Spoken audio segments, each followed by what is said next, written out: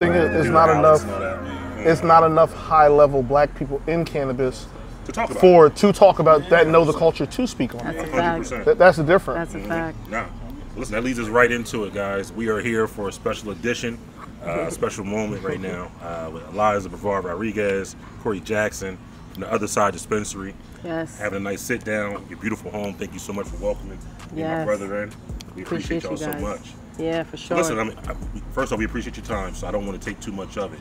But I do want to just kick it off. Just explain a little bit about who you are, your background, and what cannabis, and kind of how you found cannabis. Let's just start there. You know, appreciate the intro. Eliza Brevard-Rodriguez, like B said. So, I mean, I don't know where to start. I guess now I'm into wellness. That's really my path. You know, physical, practitioner-based wellness services tied in with, you know, cannabis, alternative medicine. And I really got here after, you know, really stepping into the other side of my life. You know, that's the name of our spot. And, you know, I served 10 years in the military. I, you know, had a regular day job. I still have a regular day job. And after the military, you know, I've been on 2 combat tours. I've been deployed 4 times, and, you know, now I have a daughter.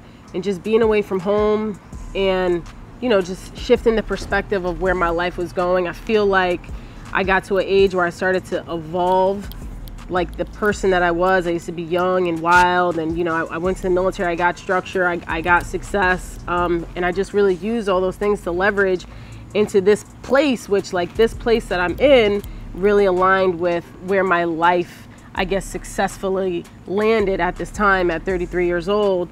And now I'm just fully tapped into it. Like, I just want peace, I want chill, I want good vibes, good energy. Like, I'm on the other side, that war shit, they could keep it over there, you know what I'm saying? Like, I did my time, you know, I'm all about my family, and just like having, you know, a better mindful, kind lifestyle. That's it. And good business. And good business, yeah. But I feel like when you put out, you know, great energy and stuff, great products, like, the business is gonna flourish. Corey and I are gonna be straight, like. 100%. Well, let me start by saying just thank you for your service. Appreciate that. Thank you. Thank you. You obviously talk about being deployed twice, going to war twice, and then you just went through application process. Well, you're going through application process. Right? Right. People have, you know, people have described it as such, right? But in all seriousness, just talk about the application process. You're in the thick of it. You just were approved by the Jersey City Cannabis Review Board, if I'm not mistaken. Yep. And you're right in the thick of getting that approval from the CRC. Like, just talk about life right now. It's scary because, like, you want to be excited and celebrate, but then you also want to stay focused and know that, you know, there's not really much to celebrate yet. You know, we still got a lot of work to do. Long way to go. So, but the application process, man, I think what's so, you know, disheartening to me is that when we talk about being a minority in cannabis and the narrative that's out there, a lot of people don't really understand when they say, oh, it's expensive, or, oh, there's barriers. Like, people know that, I think, as a baseline, but no one really knows, like, what that means. And I want to say, to an extent, I guess I didn't really know what it meant either. I mean, I think as far as the application process, I knew that was going to be difficult, but I think it's the hurdles in between that are just like whammies. You know, like, we started our journey in Hoboken, and we thought we were good. You know, there is 2 dispensaries that were close by, but they were not open, and they were medical. We also didn't know, like, how they were measuring things. Like, are you measuring when you talk about however many feet or distance they have to be apart? Is it door to door, street to street? Is it an official survey? You don't know. So they ended up denying our application because of the proximity. And we were, like, again, celebrating. Like, yeah, we finally locked in a location. Like, that's one of the hardest parts of this process. And then denial letter, and it's back to the drawing board. You know, and I think that's happened to us time and time again for different things. 100%. So, I mean, you talk a lot about the journey, the hurdles. We have my man Corey Jackson sitting here. I want to get into that, but before I do, Corey, what's your role in the company? And let's talk a little bit about that. So I currently work for an MSO in cannabis. I've been in cannabis legally for 4 years. Okay. And I'm a senior director of operations. I've worked in 7 different states and done build stuff from the ground up, took down stuff, built brands, all that. So me and Eliza are connected. Her wife, I went to college with. And then along with her journey of starting Sweat, her wellness brand, and want to convert that into cannabis, it became I know somebody that works in cannabis. So then we get together in Poly and start figuring out how we're going to do what it do. And then once everything was a go, we made it happen. So I'll be COO or something. We'll make it run when we get it. For sure. But you know, there's so many steps up that ladder to make it happen. Mm-hmm. Yeah. And that's what's so exciting is just like seeing your business, and just recognizing how you understood the importance of building a team. Yes. Right away. So yes. Like, where'd that come from? Like, how'd you know to do that? The military. Okay. Yeah, the military, you know. I think even though I'm over that side of my life, there's so much there that I'm grateful for. I would not be at this place in my life if I did not join the military.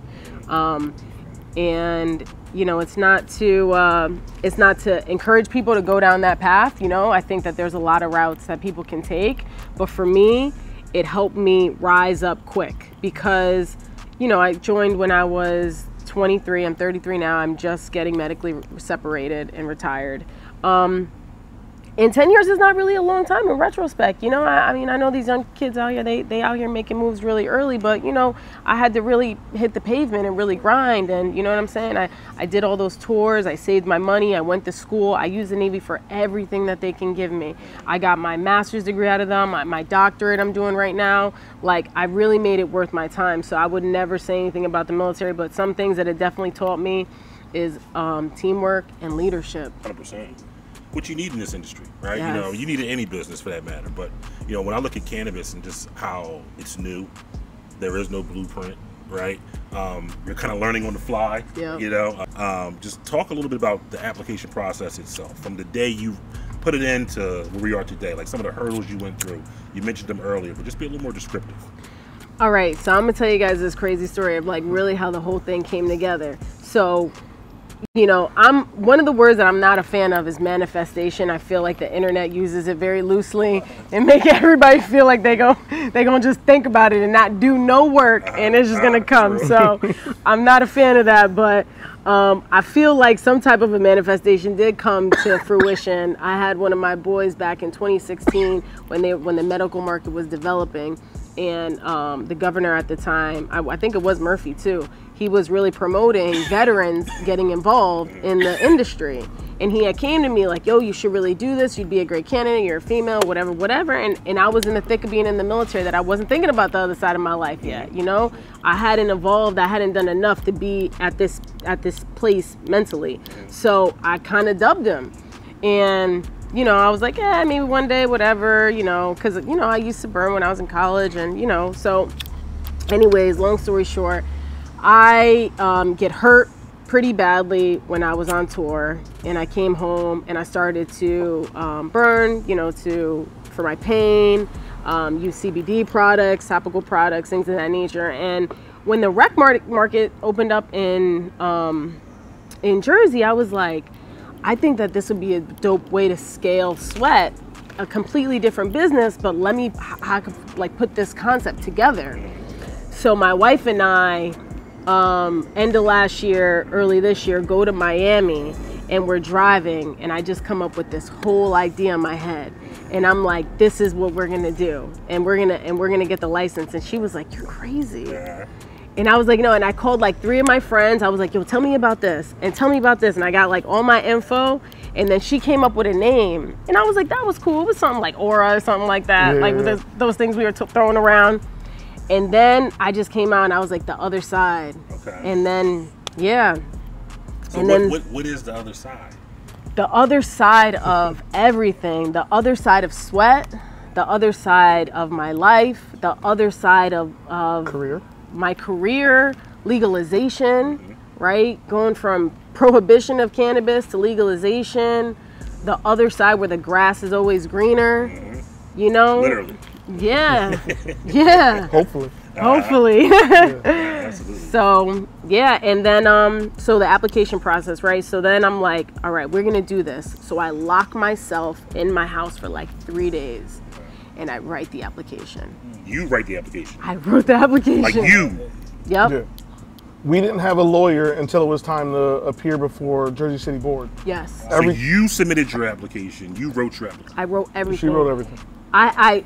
Corey helped with some things, and another colleague of ours in the business, Sure. Candace, she wrote one of the really, really important pieces, which is the regulatory compliance plan, which is like some super lawyer shit. 100%. She's really, really bright. We have Familiar for great, sure. that's one thing too, like our team, like we have black excellence up and down, like, but we'll get into that later. But I wrote the whole thing. Security plan, inventory control plan, business plan, yeah. social impact plan, community plan, Wow. everything. The lease application, the lease contract. The lease contract. So, man, like you gotta hit me right now. Hold on. People pay 30 to 60 Oh, we know. grand 100 for grand. We know. 100 grand. Yeah, we consultants. know. That's why I'm sitting here with I don't know what to say. Like, Well, similar to like you were saying, B. Think of it.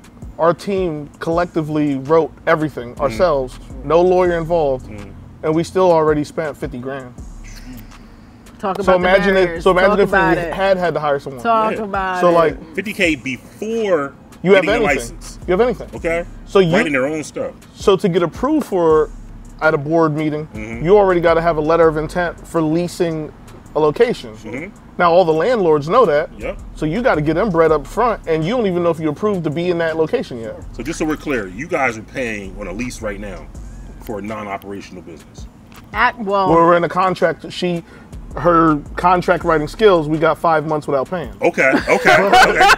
Great job. But that's not normal though. Of course, even still though, Yeah. 5 months goes by fast. Yeah, and this, mind you, this is our third location we found. The first two wasn't trying to hear that. Of course, Yep. yeah, for sure. And just to go a little deeper on the LOI, every municipality or township doesn't necessarily take that. Some of them want fully executed leases. For sure. So if you got the LOI, you could just be like, listen, this is my intent, this is what I'm gonna do, and you could take it to, I think Hoboken was allowing for LOIs, but Jersey City was like, nope, signed, sealed. You figure that out. We want an official lease, and if you do an official lease, you gotta pay something. You paying straight bread. up. Straight up. You gotta pay security, you gotta pay retail location, you brokers. paying 10 grand a month or plus 100%. 20 For a grand. business you don't even have. For a business you're waiting to get an approval for. So, and right now our spot, it's in the Heights, it's beautiful, it's sitting in a vanilla box, untouched, just there. Yeah. Man, look, we can't wait to see it. Yeah. We can't wait to see it. You said something that really hit me. Black excellence. Yes. And just talking to you off camera, I know that you are very black and brown centric, Yep. right? Yep. Very much for our people. Talk a little bit about your business model and how it pertains to you wanting it to be black and brown focused. Well, one, I don't think that there are too many brands in this particular space, the dispensary and consumption lounge space, which is very new, that are spaces that are for the culture. I just don't think that really exists. I think we could fill that void, especially on the East Coast. Especially on the East Coast. And I don't know, Corey, what would you add? The reality is, and I know I'm an executive in the cannabis industry, there's no one else there. If you don't own the company or start the brand, there are no other black and brown folks there, for the most part. Yep. So like probably the biggest black person in cannabis is probably Al Harrington with Viola. But he's also already a millionaire, already has notoriety, and he's in California, which is probably one of the easier states to get a license. It's much different if you're just a regular person trying to start from scratch. One, you gotta have the bread. Two, you gotta have the actual know-how to fill out the application, do all this stuff. Yeah. And then you can't quit. You just gotta keep going. Like we've been told no too many times already. And the reality is we still gotta get approved by the CRC. We still gotta get approved by the actual Jersey City Planning Board. Like we only got our first yes. Right. And been doing it. So, and she checks every social equity box on the planet, and I bring actual experience to it, still just got our first yes. Yeah. So, sometimes you make things hard. That's why certain groups of people aren't in it, right? Sure. And then you put the financial aspect of it and all that in place, and you still might catch a no. We caught a no from Hoboken with all that. Right. And with her wife originally being from Hoboken and her having a business in Hoboken, still got told no. So you know, it's a game you got to play, and you just got to keep going and going and going. But it's rough. No, for sure. I really appreciate both of you and your transparency, because I feel as though in this industry it's either black or white, right? Either you hear the great stories that just turn out to be fantastic, or you hear about majority of them that just go left, right? Yeah. You guys are really talking about going through these hurdles, fighting through the adversity, being told no 3 times, 3 locations, right? And here you are right now, again, on the brink of still needing 2 more approved, you know what I mean? Yeah. So like, what's the advice you would give someone else that's either looking to apply for a license, just apply for a license, is fighting through some of those things you may have fought through 6 months ago? It's set up for you to fail. If you go in there knowing that, if you have that in your mind, like, then you won't take it personal. Yeah, it's not personal. It's business, and it's a system, just like any other. But like she said, it's set up for you to fail. So you got to already know that, like, you got a 5% chance of really doing it. And even with that, of people awarded licenses, 40% never actually open a store. Right, they can't come up with the money. Yeah, so there's that part to it. The other thing is, especially if you're trying to go our route, which is mostly do it ourselves, DIY, and then do personal investment from black and brown folks, there's a difference. Most of the people we see up there getting approved is one person that's community centric, they from the community, they live in the community, all that. And then you see a whole team of lawyers behind them that you know a regular person couldn't afford. And it's because someone from Cali, someone from Colorado already came through and they've already sold away that business. 100%. They standing up there by themselves, but they've already sold that, that business is already signed for by MSO or somebody that already exists. For sure. That's there's no MSO here. I personally work for one. They don't have nothing to do with this. They don't do business in the state. We are doing this. Our team is doing this. There's no group in Colorado or somewhere on the West Coast secretly funding us to try to hurry up and get their brand in here without the state knowing. And that's the reality. You know, I work in MSO. I know how that go. When MSOs are trying to get into a state, they looking at every employee on their deck. Who live in that state? Who's from that state? Who ever paid taxes in that state? Did you ever go to college in that state? Because the state wants to see some connection to it, right? For sure. And then they pay a whole bunch of lobbyists to do what lobbyists do, and they get in there, they get their license. Or if that don't work, they just outright buy out a little guy. You know, so we've seen that even in Jersey. Green Garden State Dispensary, which has been around for a while, got bought out by Air Wellness.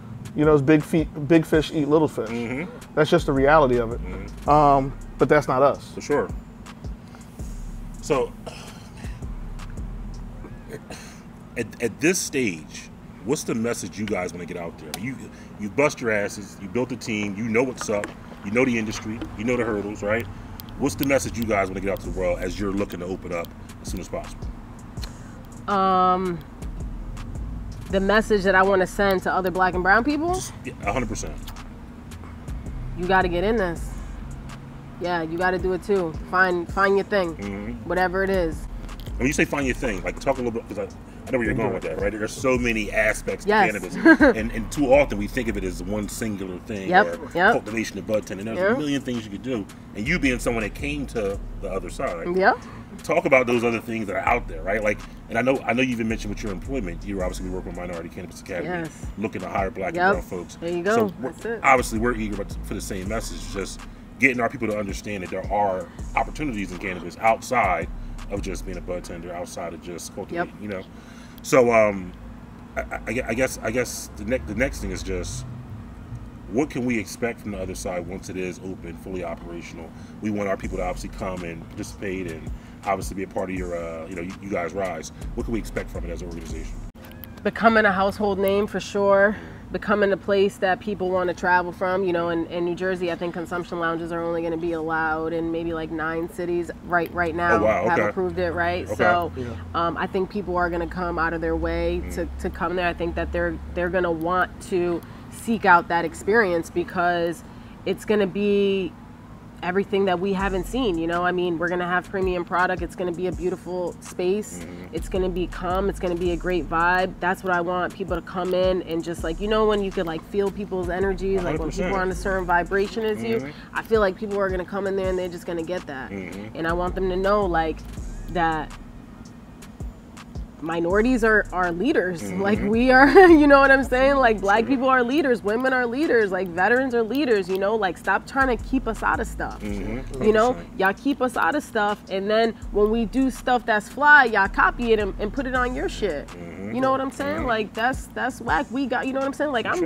about to have a doctorate. Like I'm not trying to I'm not trying to shake, but you know what I'm saying? Like I can write a few things. Obviously I wrote a whole application, like, right? Clearly, right? Like Sorry, so how do we stay in contact with you? What's your Instagram? What's your socials? What's all that? Yeah, so listen, follow The Other Side, TOSD _lounge. Okay. Our consumption part has been, you know, we ain't get through the whole process yet. Okay. But the branding is there, TOSD Lounge. Corey, you want to throw your stuff out there? All my stuff private. Corey like to stay low. You know what I'm saying? I'm low. I'm behind the scenes. Don't bother me. It's like, Yeah. For me, everything is Eliza. Yo, it's like, you know what I mean? I'm a cog part of the system that's pushing it. But you know, we on the same path, same goal. Nah, real talk. Nah, he's an integral part of the system because you got to understand it. We doing this building now, and you know I've owned other businesses, so this is kind of my wheelhouse. But Corey knows weed. 100%. You know what I'm saying? I smoke weed, but you know what I'm saying? You really need that, and people got to understand that's what we bring into the table too. Because a lot of these places, like he said, they're on the executive level. There are not a lot of black and brown people. So the fact that he has touched that and been in there and knows those spaces, he wasn't, you know, no disrespect, but he wasn't at the bottom. He was doing his thing. So for me to get one of the very few black men that work in this space and bring his expertise, like, 100%. Man, The Other Side is where it's at. 100%. And Corey knows his shit. Yeah. You know what I'm saying? We've had talks. Long talks. Long rides in the goddamn listen, we took some road trips. You know what I'm saying? But no, I mean, listen, I appreciate y'all's time again. You said so many great things, but I'm going to walk away just thinking this is set up for us to fail. But so what? Yeah. Yep. But so what? Yep. And go get trained at MCA. 100%. Go get trained at MCA. And listen, we got the entrepreneur event happening in Atlantic City, September 9th. Go register. Registration's open till August 19th. You probably got a couple days by the time this drop. All right. We're out of here, y'all. Peace.